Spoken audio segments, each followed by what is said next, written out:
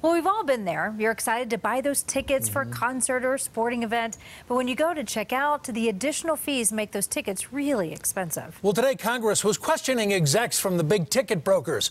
Our Sean Chitness reports the fees are a serious obstacle for Coloradans hoping to attend events.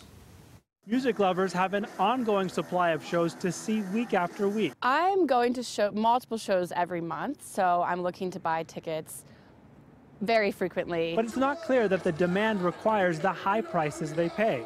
Prices that include fees which aren't revealed until you check out online. They aren't very convenient when you can't afford them. Madeline Dunn is always looking for a good deal on concerts on her phone or at the computer. But she says sometimes the fees keep her from ever making it to the venue. You can no longer afford to go to the show, which is a big bummer because Colorado is such a huge state for music. Today, executives from the major players in the industry, including Ticketmaster, StubHub, and AXS, testified in D.C. Put yourself in the customer's shoes, look at it through the customer's eyes.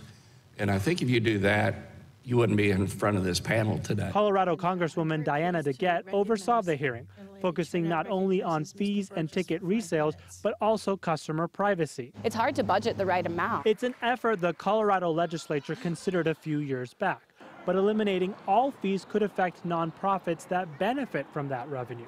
Still, customers say it shouldn't hurt their ability to support local music and venues. Colorado is a state for music lovers, so I really feel like we should be supported in that. Now, customers, of course, say buying tickets on their computer or even on their phone is a lot better than waiting in line outside of a venue. But Congress is still focused on the price. A couple of years ago, they were able to pass legislation that prevented someone from buying a lot of tickets at once and then selling them at a higher price. Now, Congress is looking at new legislation that would consider the transparency and regulation needed in the industry. Reporting live tonight, Sean Chitness, covering Colorado First.